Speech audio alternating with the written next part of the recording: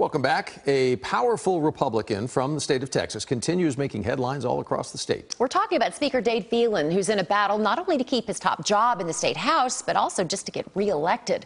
Our political reporter Jack Fink is here now. So, Jack, Phelan was in Dallas this week. What did he say about his chances of keeping his job? Well, Karen and Doug, Speaker Dade Phelan told me this week that he's extremely confident he'll win his runoff May 28th and that he'll remain as Speaker next year. Phelan spoke with me and other reporters after an official event this week at UT Dallas. He said he has a path to victory over his primary challenger, David Covey, who's being backed by Attorney General Ken Paxton, Lieutenant Governor Dan Patrick, and former President and Republican frontrunner for President Donald Trump.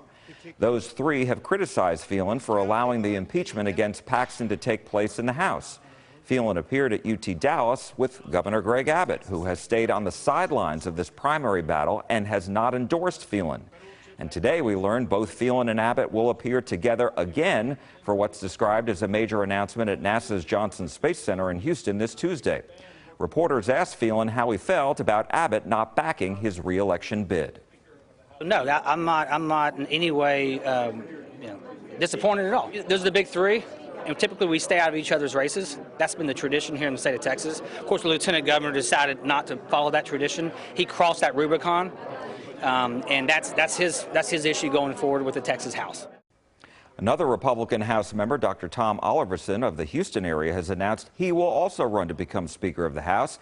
The race really becomes more intense after the November election, and House members will vote on a new Speaker when they are sworn in January.